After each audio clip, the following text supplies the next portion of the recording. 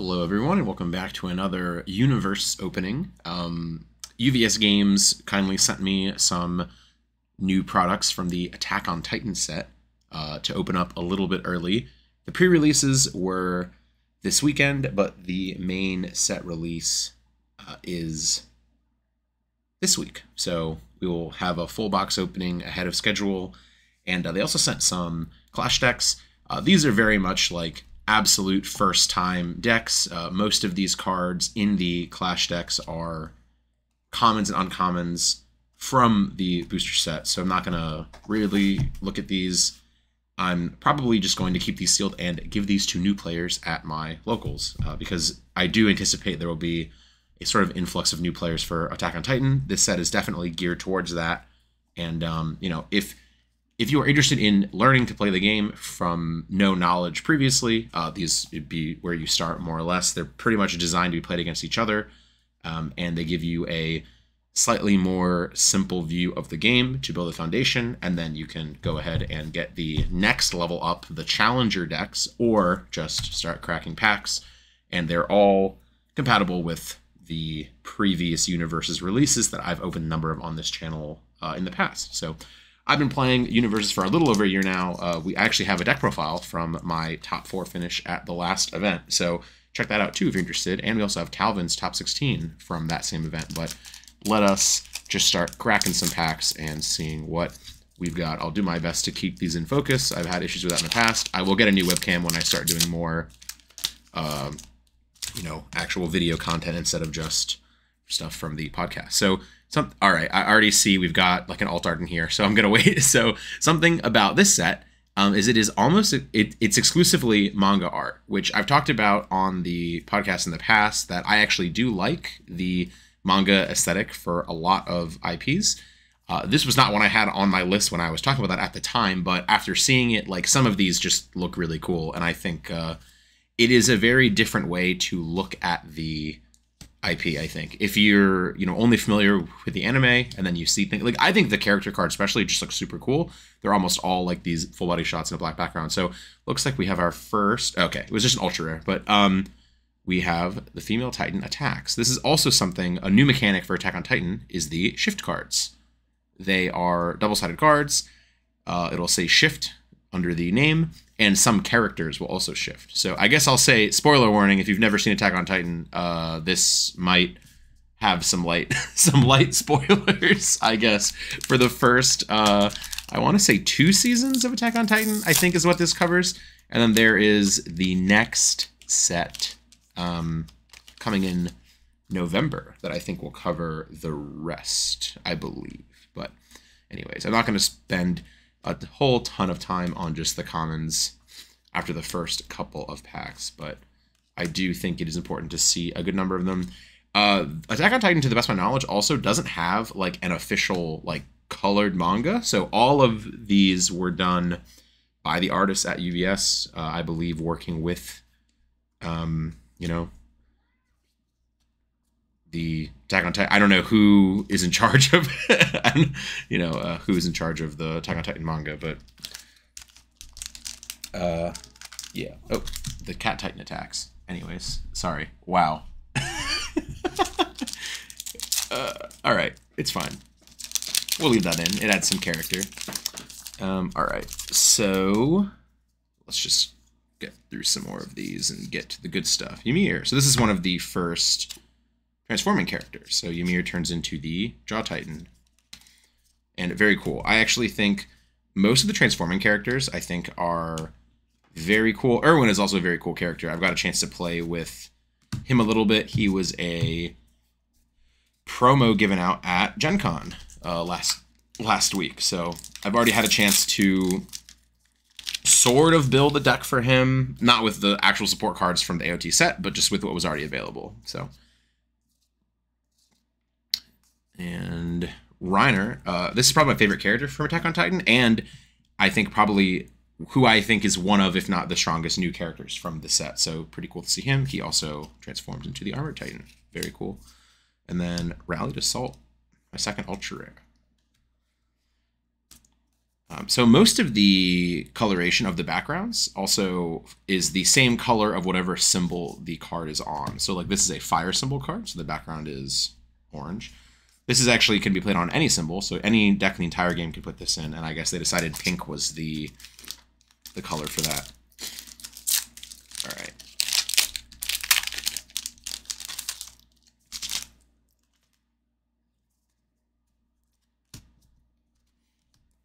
I did play a sealed pre-release with these cards last weekend for the. I guess I'll keep the characters separately. I wasn't doing that earlier, but I'll start doing it now.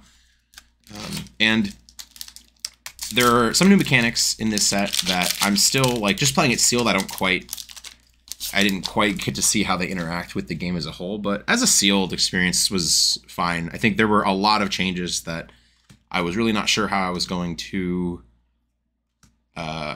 How well they were going to be received, but I think all in all it was acceptable. Oh, okay, and we got our first alternate art character. So this is super cool. These actually are like full color. These are manga volume cover arts. I know there's a Beast Titan alternate art in this set that is volume 9. I do not remember which volume this one is. I meant to look them up and I forgot. And we got a secret rare in the same pack. Actually insane. So put that one right there. I really, really like the aesthetic of the secret rares. It is like it's a page from a book, which is very, very cool. Like I really like how these look with the cool border. So pressing the advantage, this is very reminiscent of a very powerful card called Indiscriminate Shock 1.3 million volts from the first My Hero set. And this is a little worse of a check, but it has EX, so you can actually give it speed. So I think this card will be pretty strong. When they first revealed this card, I really wasn't sure if I would like it, but the more I've thought about it, I think the more, when I started thinking about it from the perspective of this is just Indiscriminate Shock, but with EX, and then it checks a 2 instead of a 3, I think I kind of came around on it, but very cool. Armin, this is actually the first character that I wanted to build from this set, so very cool. I got the alternate art. Let's see if we can get the chrome rare one. There are some serialized cards in this set that are also signed by, or they have a signature of the author. So getting any of those would be insane. I have some from some of the older sets, but obviously always have to get the new ones too. So I'm going to start going through the commons a little bit faster now that we've already seen some, the more exciting cards that the commons are not going to see nearly as exciting anymore, but Armin is super cool. I'm very glad I got. This is this very cool card. It reminds me a lot of the other characters that I've played in this game so far, so very much so looking forward to it.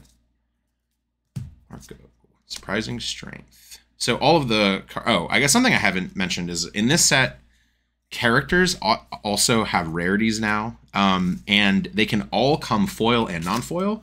Not just the alternate art. So this is actually, Armin is actually an ultra rare character. So the ultra rares and higher can have alternate arts entirely, which is what this Armin is. But they can also have foils of their normal character cards like that. So hopefully we'll see some of those and I can point it out. But oh, I went through really, really fast on that one. Didn't even see anything. And then I believe, yeah, and then the uncommons are the cards that are, I guess I started, I don't even know how I was organizing these at any point. All right, great.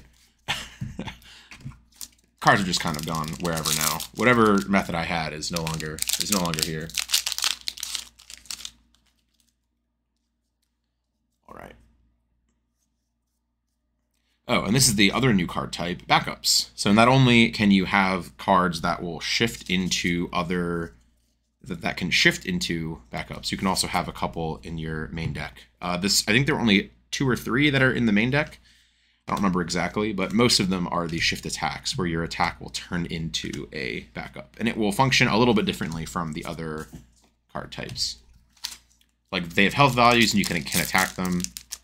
I think it'll be relevant in the Attack on Titan Spotlight format, where you can only play Attack on Titan cards, but I think you'll not see it too often, other than the shifting attacks in the standard format. Mikasa, this is another ultra character. So we've seen duplicates of a couple of these characters already, but this is one I do not think we will see a duplicate of, as this is, you know, much harder to get.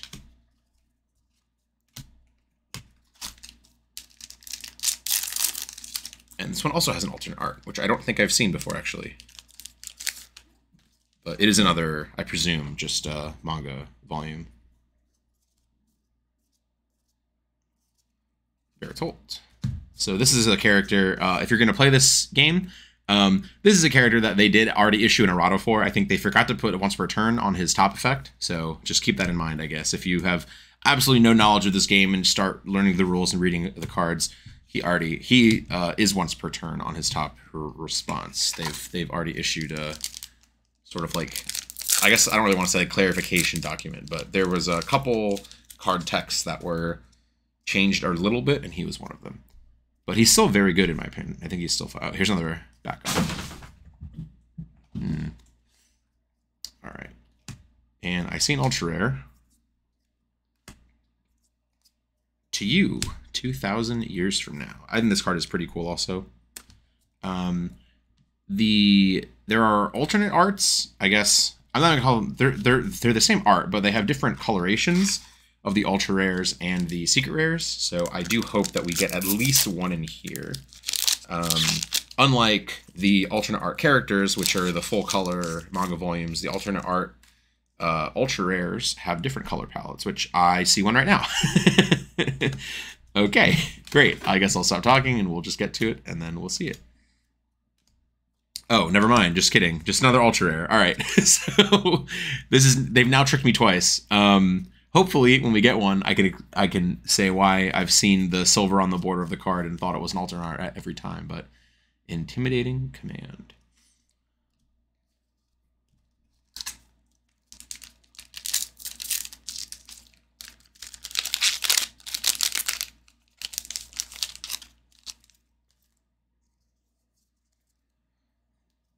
All right. Okay, I see a silver border card again. Let's see if it's an ultra rare and they fooled me for the third time, or if it's actually one of the alternate colored ones that I can then talk about. Sasha. Okay, here it is. This is actually the very good.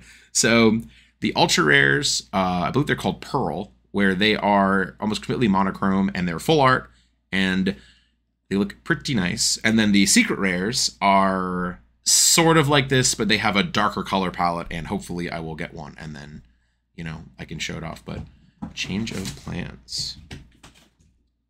Very cool.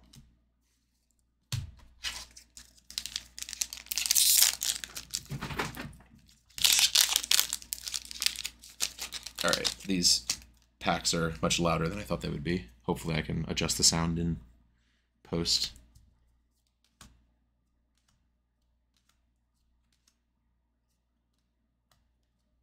Execute orders. Okay, this is a card. This is the card from the set that I actually wanted because I already had an idea for an Irwin deck, and for Armin, I wanted this card. So very cool that I got this one.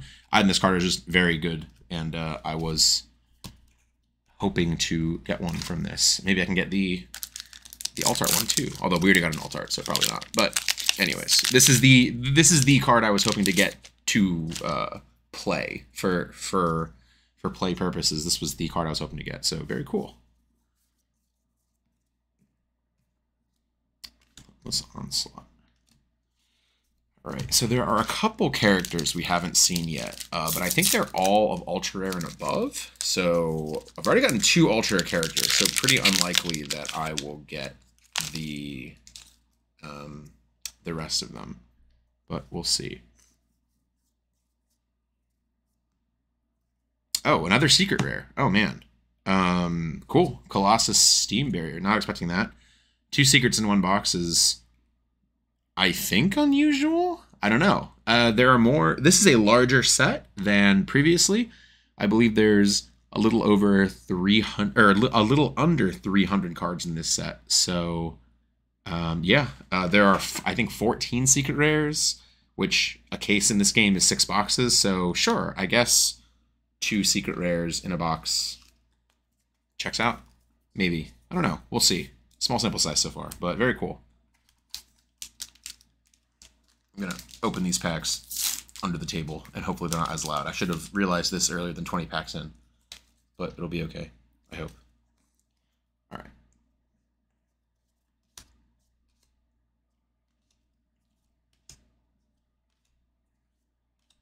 Annie? I think that's the first time we've seen Annie.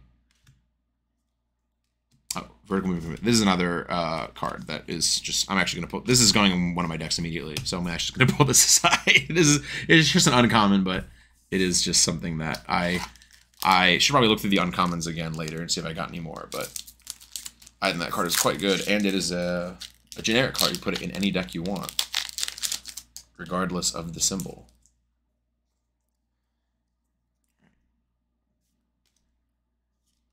But anyways.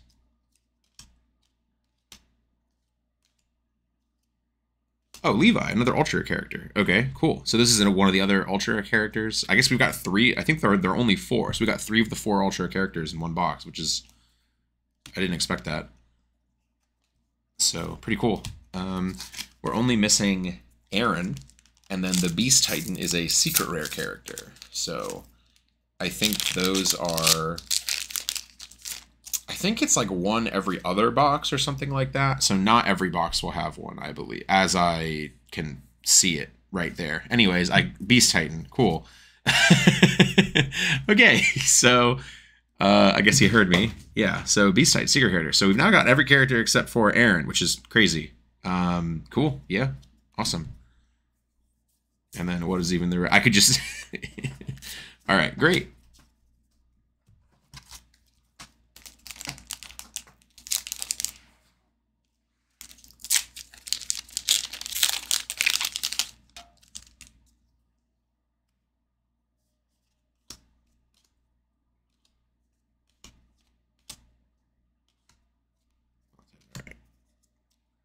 I think that is every character except for, I do believe it is now every character except for Aaron that we found. So pretty cool.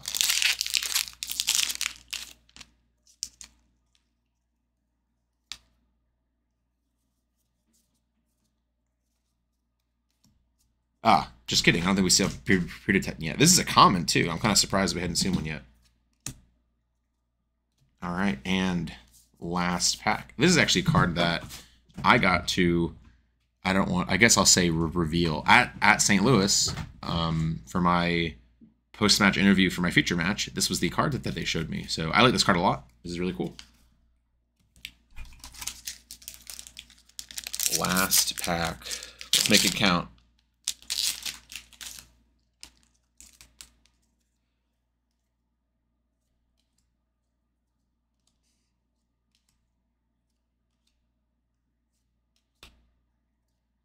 Big Mouth Titan, and just a rare. All right, well, too bad the last pack couldn't hit anything interesting, but overall, I think very cool as far as the, packs are concerned.